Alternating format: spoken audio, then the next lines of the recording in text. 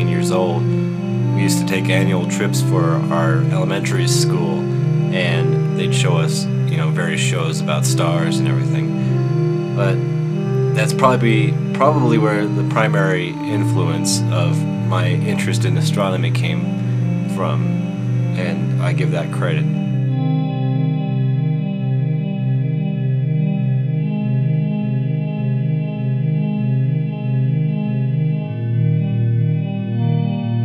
I never fully lost interest in astronomy. It just kind of died out over the years, but it came back with the movie Apollo 13, and I was interested in the moon and everything.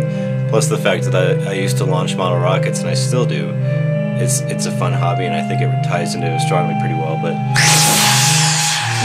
I didn't have my real influence on astronomy until I came to the University of Wyoming, and I took this class, the astronomy class, and I went to the observing labs. That really, got me interested in possibly minoring in astronomy, and I think I might do it if I have enough time. But what I've learned from this class is so much. I can't describe it in a 5-minute video. One of the coolest things I've gotten from this class and from the Sky CD-ROM that was in our book is the fact that I can now name stars, that come up in the sky. I think it'll be a nice thing to use in the future because I'll be able to tell where stars are, what their names are, and everything, and it'd be just neat to look at them if I ever do build the observatory of my dreams. Another thing I'm really interested about this class and what I've got out of this class is pulsars. I just think they're really, really neat, and I'm scared by the sound of them, because I don't know exactly what's causing it other than electromagnetic radiation. It's just, there's so many infinite possibilities of what it could be if you stumble on something. Like I said, radio astronomy is my primary interest, but I like other aspects of astronomy as well. One aspect of space that I've tried to keep myself updated on is the Mars rover missions by NASA.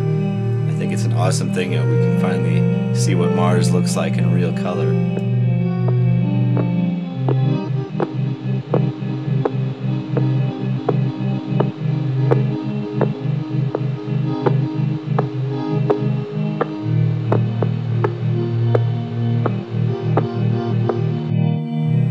One of the things that I've gotten out of this class that I didn't know before in, perspective was the size of the universe. It's just overwhelming. I mean, it's too big for me to even comprehend. I still have trouble comprehending how big the universe really is. But I do know, that in so many ways it's billions and billions of light years across, who knows.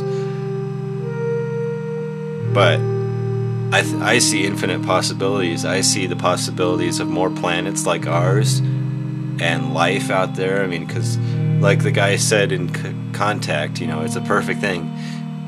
It's an awful waste of space if it's just us out there.